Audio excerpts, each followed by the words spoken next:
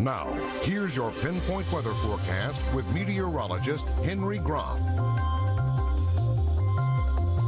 Well, that fog is slowly rolling in this morning here as we take a look at the Highmark, West Virginia Skycam in downtown Parkersburg. This is going to be the first issue we deal with for the second half of the week. Number 2 will arrive later this afternoon, but heading out the door this morning, it's still going to be a bit damp. Roads are still on the wet side, and it was also quite mild out there.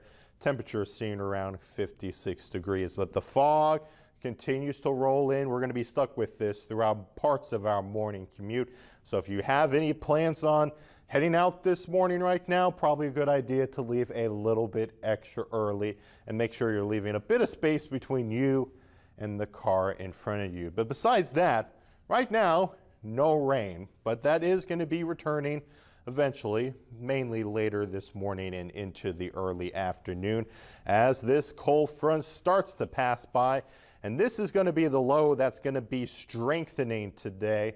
This is going to be what's going to bring in that snow for us for our Thursday. So let's break it down for you as we get through the second half of the week. Pinpoint Yellow Alert days in place today and for your Thursday. Our focus for today is going to be the windy weather.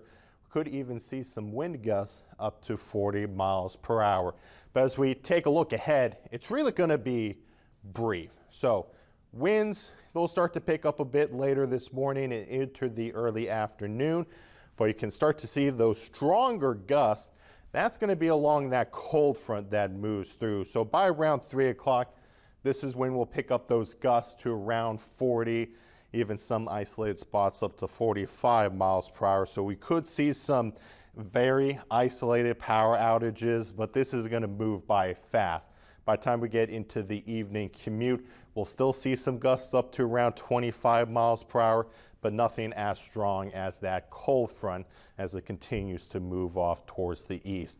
We'll continue to see windy weather for your Thursday, but at most we'll just see gusts up around 25 to 30 miles per hour. Now let's talk about that snow that's going to be moving in. For today, it's going to be warm, so our activity is just going to be scattered showers. Once again, ahead of that cold front, so we'll see some scattered showers late this morning into the early afternoon. But in fact, we actually see clearing overnight tonight as dry air slots into this system. But then comes around more moisture. We'll see snow showers pushing through tomorrow morning and now continue to stay on the scattered side throughout the day. Be mindful, road surfaces are going to be warm throughout the day since temperatures today climb into the low 60s. But bridges, you'll have to be mindful of slick conditions there.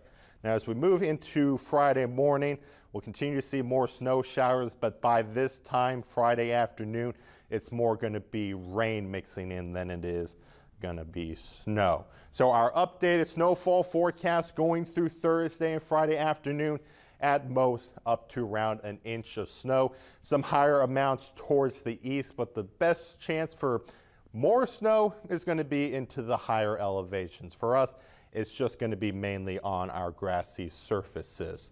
So today, showers moving in later this morning into the early afternoon as winds pick up this afternoon. Be mindful of that, and into tonight, that cold air moves in. We'll see some partial clearing and temperatures into the 30s, but our snow showers will be here tomorrow. We'll continue to see scattered snow showers with some rain mixing in throughout your Thursday, and some quieter weather finally starts to make a return by the time we get into your Saturday and Sunday. It is going to be taking some time to warm up. We'll look at low 50s arriving by Sunday. But then into Monday, upper 50s will then go away again with those mid 40s by Tuesday. And we will actually also this week have Dave Fleming back in for Gardening with Dave. If you have any questions for him, feel free to email us at gardeningwithdave@WTAP.com or send us a message over Facebook, and can also call us anytime at 304-424-5112, and you can also do this anytime throughout the year. Doesn't just have to be this week. LV?